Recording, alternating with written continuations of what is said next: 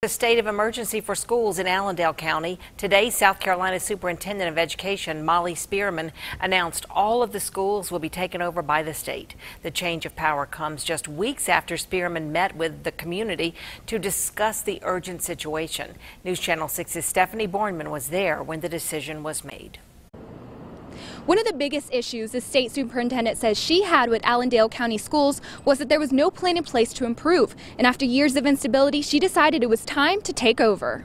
Allendale County schools are entering a new era under the leadership of the South Carolina Department of Education. State Superintendent Molly Spearman says she couldn't just sit back and watch students get left behind because of poor decision making by school leaders. It seems that education has been about serving the adults and their interests rather than the needs of the students. Allendale receives $17,000 per student, the highest in South Carolina. Despite the extra funding and 3 additional full-time transformation coaches, the district has failed to produce results, prompting Spearman to declare the school district under a state of emergency. To help lead our efforts in Allendale, I have appointed Dr. Walt Tobin Sr., an experienced and well-respected district administrator, to serve as district superintendent effective immediately. However, this isn't the first time Allendale schools have been run out of Columbia. Spearman says this time it's different